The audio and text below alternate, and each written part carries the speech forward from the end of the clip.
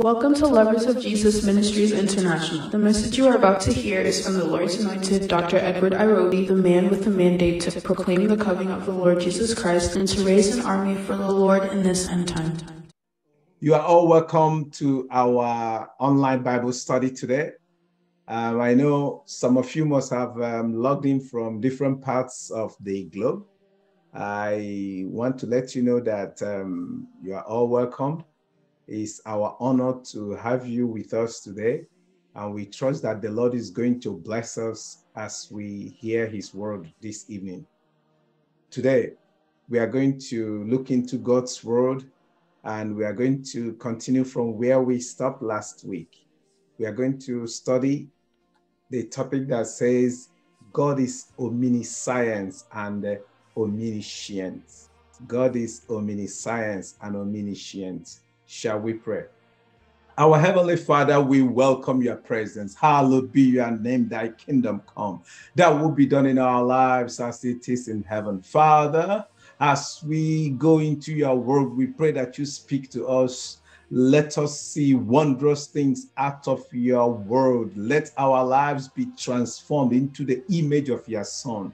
And as you continue to prepare us for the rapture, in Jesus' holy name we pray. Amen and amen.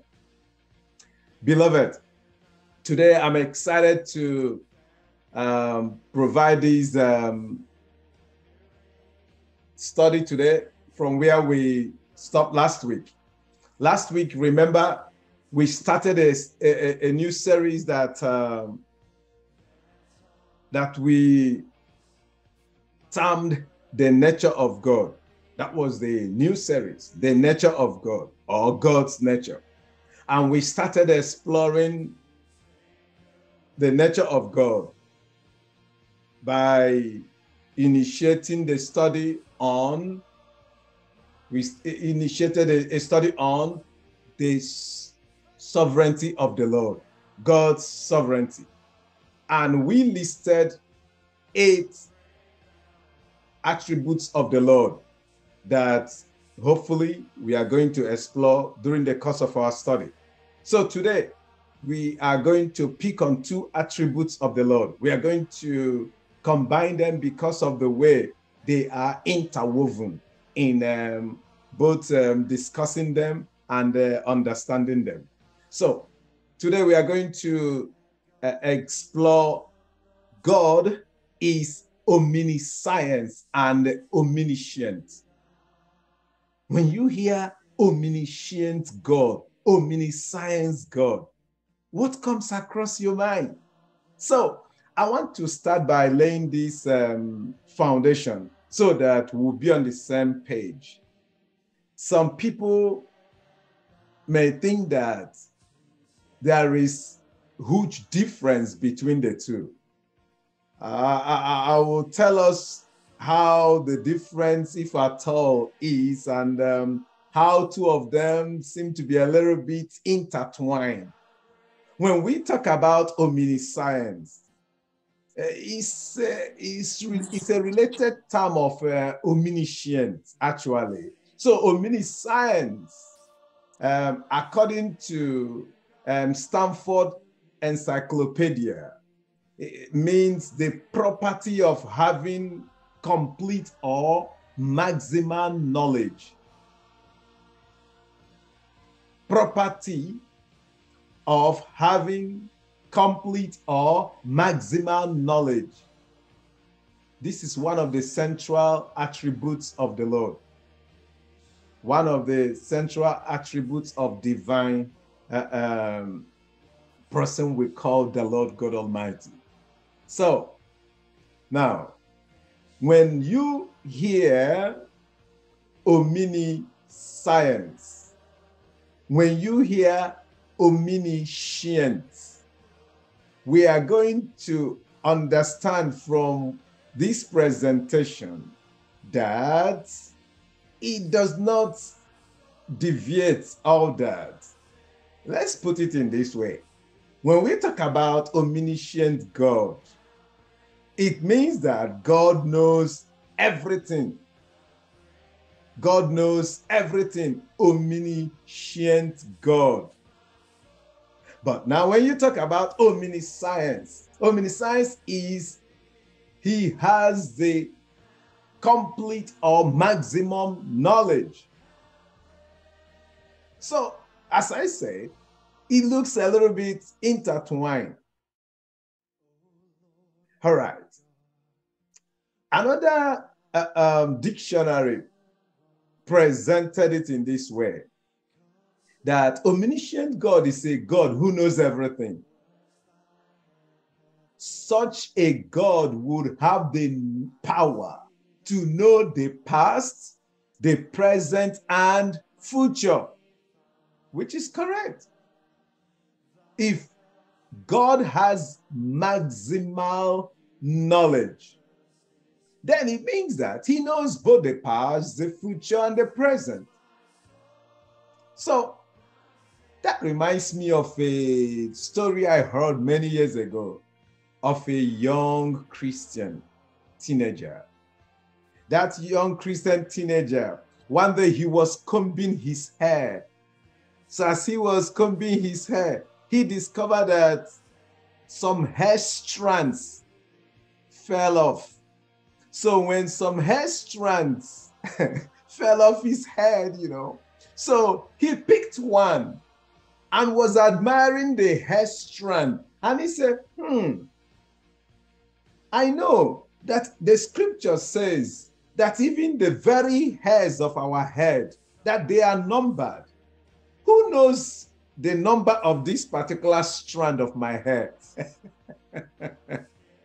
So he was of the understanding that the Lord was aware of all the hairs on his head. So if we can go to the scriptures in the book of, let's touch base on that a little bit. The book of Luke, Luke chapter 12, verse 7.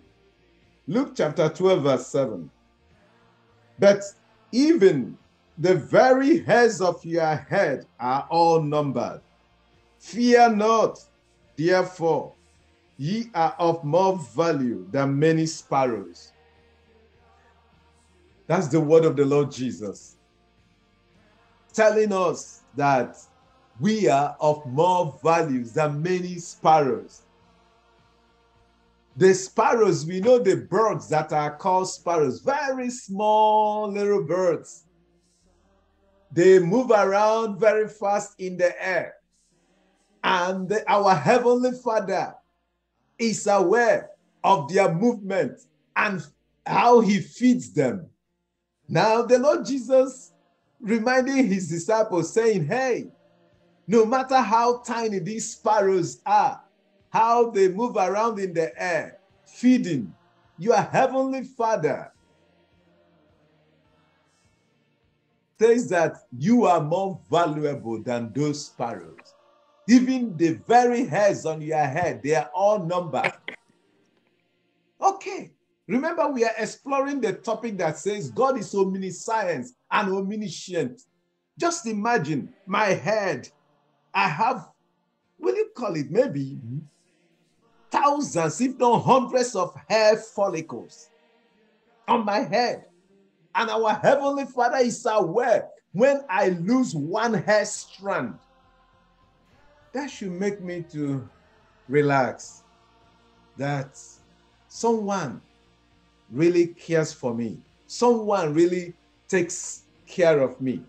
Let's go to the book of Psalms and explore this a little bit more. Psalms chapter 139, verse number 7 to 12. Here we are going to see an expression of the infinite knowledge and providence of God. God is aware of everything. He has the perfect knowledge, complete knowledge of everything. He's omniscience. He's omniscient God. Psalm chapter 139, verse number 7 to 12. Whither shall I go from thy spirit? Or whither shall I flee from thy presence? If I ascend up into heaven, thou art there. If I make my bed in hell, behold, thou art there. If I take the wings of the morning and dwell in the outermost parts of the sea, even there shall thy hand lead me, and thy right hand shall hold me. If I say, surely the darkness shall cover me, even the night shall be light about me. Yea, the darkness hideth not from thee, but the night shineth as the day. The darkness and the light are both alike to thee. That's the omniscience nature of the Lord. The psalmist recognized that. Why are we exploring the omniscience nature of the Lord? You may ask, why are we interested in this topic? Because we are God's children. And the Lord wants to remind us that He is with us all the time. He does not keep a blind eye concerning what we are passing through on the surface of the earth. Because sometimes we do think, oh, we are not sure that the Lord knows what we are passing through. We are not sure that the Lord is aware of my situation. But the Lord is reminding us, I am omniscient, I am omniscient, I am here. I know everything about you today. I know everything about yesterday, and I know everything about tomorrow, future. When we have this understanding, it will make us to stay at peace. It will make us not to panic. It will make us to know that our Heavenly Father, who takes care of the little sparrows, He will not leave us unattended. He will not leave us unattended. That reminds me of another personal experience. 1992, my elder brother was about leaving for Canada. I was then in the university in Nigeria. And he informed me, hey, younger brother, some days from now, I'll be flying to Canada. If you wouldn't mind, you can leave the city where you are in eastern Nigeria and come over to another city in northern Nigeria called Minna. I live in Minna. Come and see me before I leave for Lagos, Nigeria, and pick up my visa from there, and then I'll fly off. I was not given his home address. Just imagine. He just told me that, you know, he was teaching in the University of Minna as a lecturer, and he didn't give me his, his address where he was living. And I didn't want to miss my brother. I wanted to see him, hug him, meet with him before he will leave for Canada. I have to take a risk.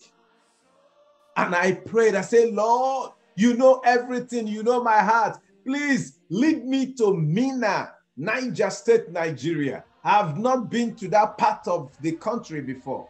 I want to see my brother. I had that confidence that the Lord is omniscient and He will lead me. He will help me. I wasn't given any address. So when I got into Minna, the Lord gave me the mindset that I got into University of Federal University of Technology, Minna, where he informed me he was a lecturer. And I entered there and I met somebody at the gate and I said, please, I'm looking for such and such a person, a faculty here. Can you imagine entering into university randomly? You find yourself talking to somebody, asking of somebody. in a population of around 3,000 or 5,000 people. And the man said, okay, oh, that man, I know him, biological sciences. Okay, if he told you that he was about traveling to Lagos, then no need of going to the department to ask of him. And I told him, you know, he's of the Assemblies of God Church. Do you know anybody here who attends Assemblies of God in the neighborhood? And as I was making this inquiry, I was saying, Lord, I trust you. Lord, I believe in you. You are going to lead me to where I will meet with my big brother. And I heard, son, I will send my angel who is going to lead you, and you meet with your brother. I know some people say, Edward, what's the nature of that angel? But something happened. Immediately, that person took me to a particular neighborhood where Assemblies of God Church people lived as at then.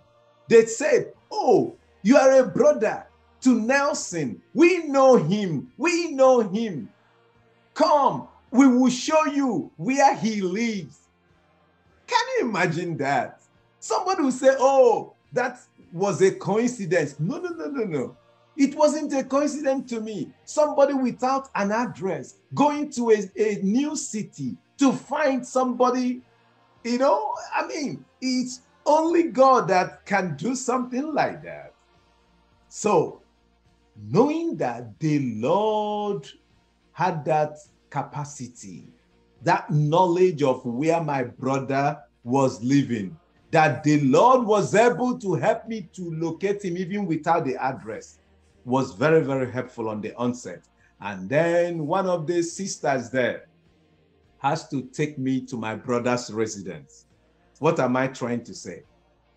God is omniscient. He knows everything. He knows where you are living. He knows where I'm living. What he wants is, can we trust him that he is omniscient? He knows today, he knows tomorrow, and he can tell us about yesterday. That's why we are interested in studying the nature of God or the attributes of the Lord.